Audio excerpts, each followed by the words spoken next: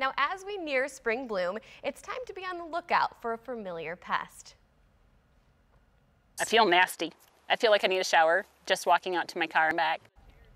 That was last spring when 13 on Your Side spoke to a Newaygo County family infested with spongy moth during caterpillar phase. Now, Blake Hansen is here to talk to people a little bit about this pest and how West Michigan can prepare. And Sam, this has been a pest that we have been dealing with in Michigan for several decades. The spongy moth, previously known as the gypsy moth, has been an invasive species in Michigan for over 40 years, primarily targeting areas with a high oak tree population. The spongy moth can wreak havoc on our trees. Now through the end of April, so right now, the moth is in the egg phase of its life cycle, meaning it's the perfect time to look for egg masses on tree trunks and limit its spread. Egg masses are light brown, sponge-like in appearance, and only roughly the size of a quarter. Michael Phillip, Director of Pesticide and Plant Pest Management for the Michigan Department of Agricultural and Rural Development, explains what to do if you find an egg mass.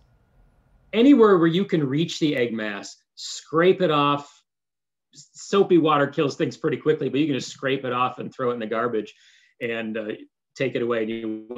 I mean, there will be many more egg masses high up in the tree that you can't reach, but the more damage you do, the better off you're going to be.